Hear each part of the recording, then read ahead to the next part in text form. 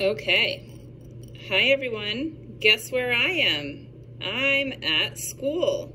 And so I thought it would be a fun little treat to pretend that you're sitting right here in school. So, guess what? This is the last assignment of the whole year. We have 3 weeks left of school, and this is the final hurrah. There is no final exam. There is no more homeworks. There's just this one project that allows you to kind of dig deep and think about sustainability in a way that's going to inspire you, okay? I know that you can't see every word on my document, but I also know that you have it at your house. So I'm going to use this here to kind of like walk you through what to expect on this assignment, and then hopefully you can just read it on your own and kind of continue to process this and think about what it all means. So the project is called Sustainability in the Environment. And we've talked a lot about sustainability. You should be really comfortable now with this diagram with the 3 parts: the environment, the economy, and society. And then we're talking about the little piece there in the middle where it considers all 3 aspects of sustainability.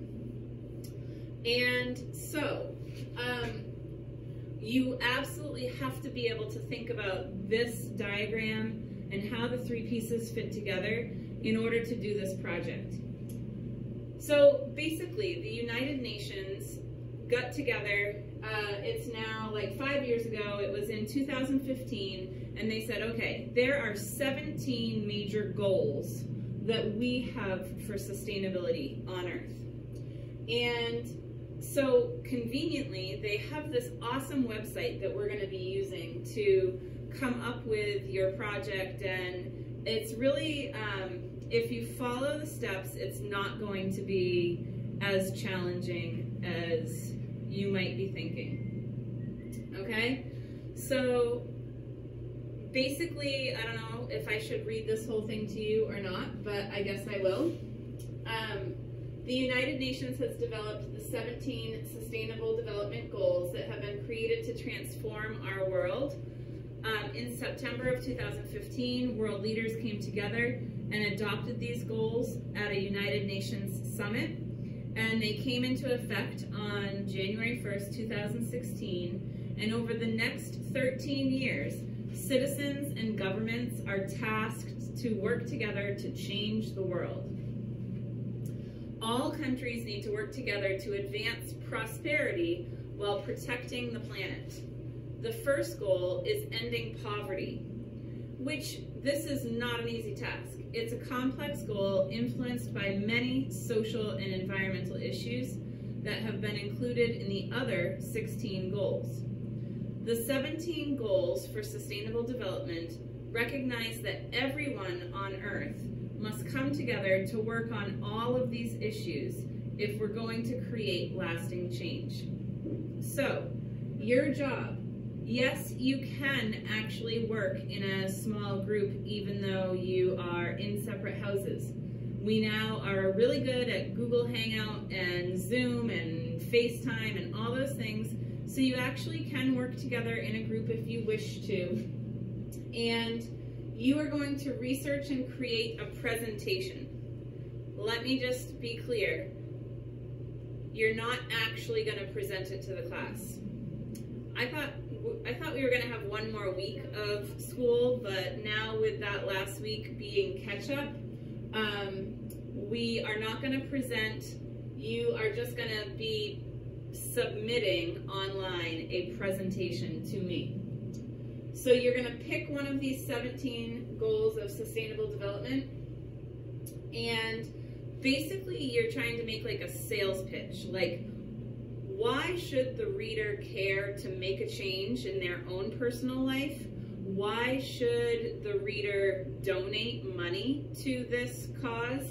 And you're really going to just try to like inspire the reader of your project to like care about this particular goal of sustainability. So I would think that your product, your end product, is going to end up with like 10 to 15 slides. So let me just scoot ahead here to, this is the link that's going to be like key for you. So we go here and we click on the UN Sustainable Development website, and it starts you off with 6 of, oh no, I guess it has all of them here. So these are all the goals, and notice that when I scroll over one, it flips like the page of a book. But goal number 1 is poverty. It already talked about how poverty is like one of the biggest issues. This is a very significant issue. Why would poverty matter when it comes to environmental issues? There's a lot that goes into this, but when people are living in poverty, and poverty looks a lot different in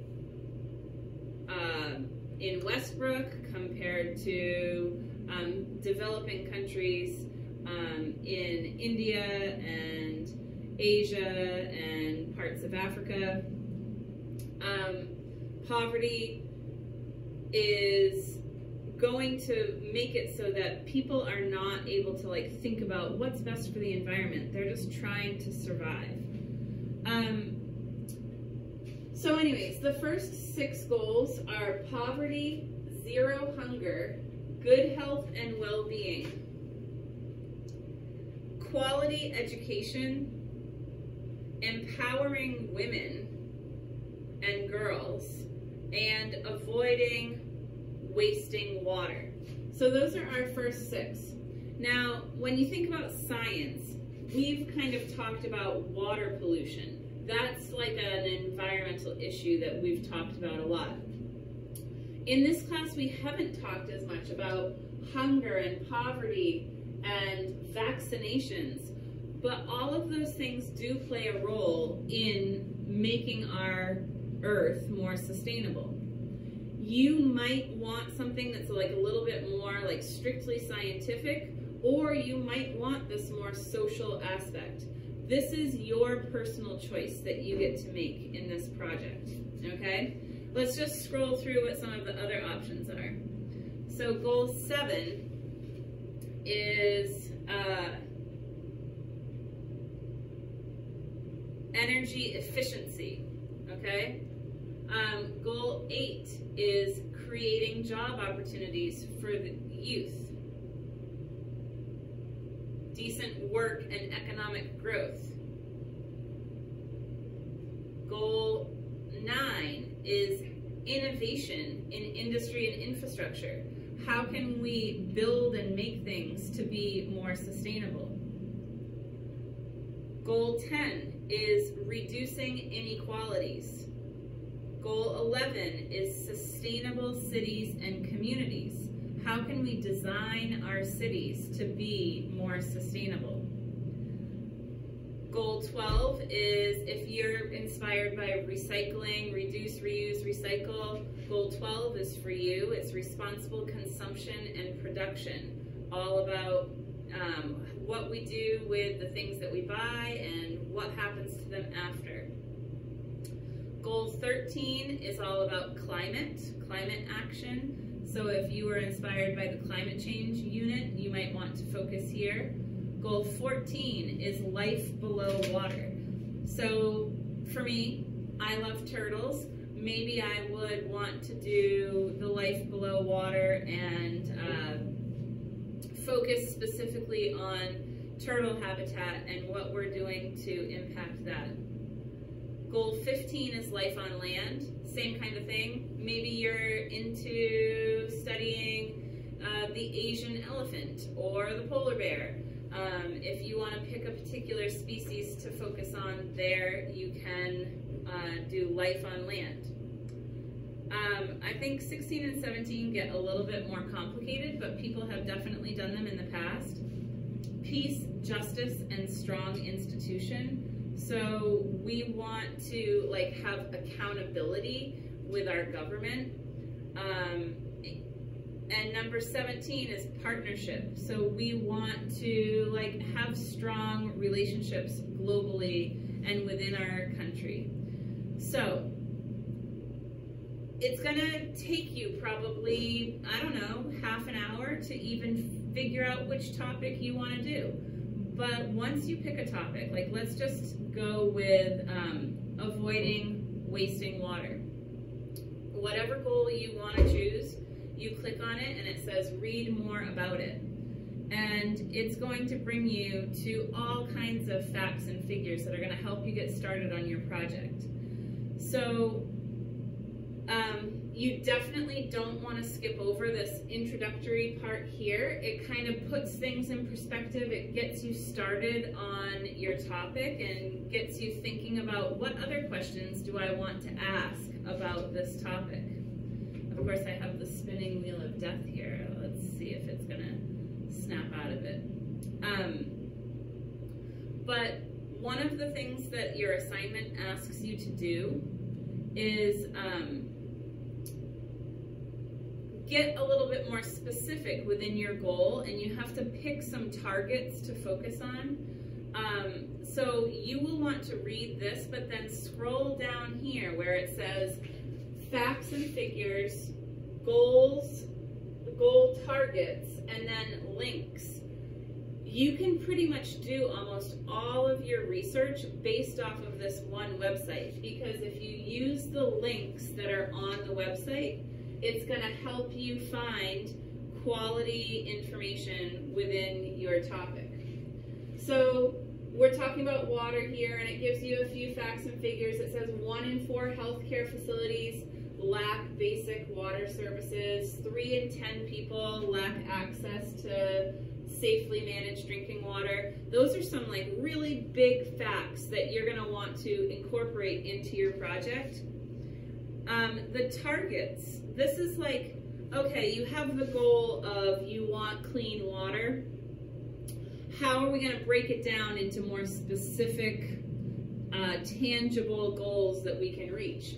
So they have specific dates, and all of these, almost all of these are by 2030, something specific will happen.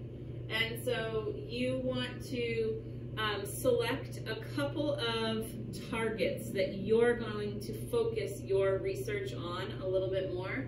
So one of your first steps is to kind of look at these targets and see where do you want to focus your project. If you're just saying your whole project is on water, that's way too big of a topic, because we just can't handle all of that in this like 3-week research project. We need to get a little bit more specific and more focused. Let me just show you, when you click on links here, there's like 10 different live links of places that you can go to find more information. So your job is to pick one of these 17 goals and then get a little bit more specific with the targets. And now let's just go back and see what else the assignment asks you to do.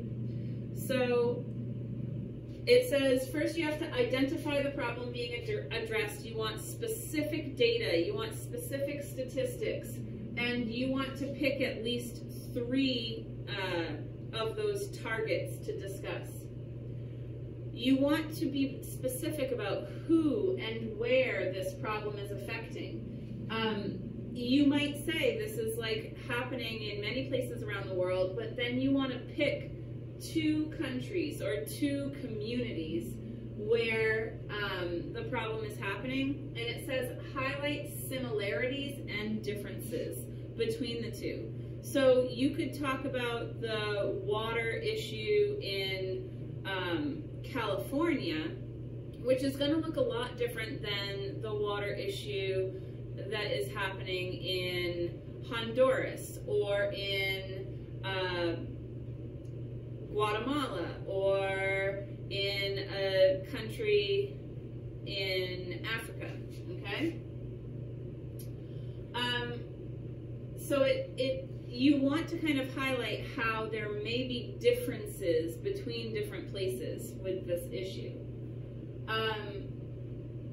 You want to talk about what is the cause, and this is often not very easy to address. Different people might point the finger at different reasons why this is an issue, so it gets a little bit more of that social aspect of the problem. So you want to figure out who and where it's being affected, and then start to talk about the cause of the problem. How long has it been occurring? And then bring that diagram back in. What are the social aspects, the economic aspects, the environmental aspects of the problem? And what has been done, if anything, to try to help and solve the problem? This is where I think it gets really exciting. You want to make this feel as real as possible to the reader. And so now you want to really talk about some details of a specific community or region that's being impacted.